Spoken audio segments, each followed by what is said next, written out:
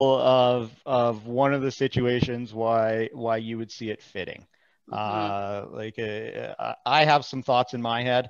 I know I'll share them, but I want to hear from you. What are some what's an example? One of the things that happens as to why you would be using it. So boron in our area, we're fairly low in boron, and even if we're getting some down at seeding with our granular program, it's a kind of nutrient that we like to spoon feed throughout the season on all crops, but especially our canola. We get a really hot summer here, so if we have some guys looking at the heat that will be coming up, and they try to get some boron down before the heat will hit us to try to help that canola through heat blasting. So I would say that's a big one for us, especially because we're already limited on our boron.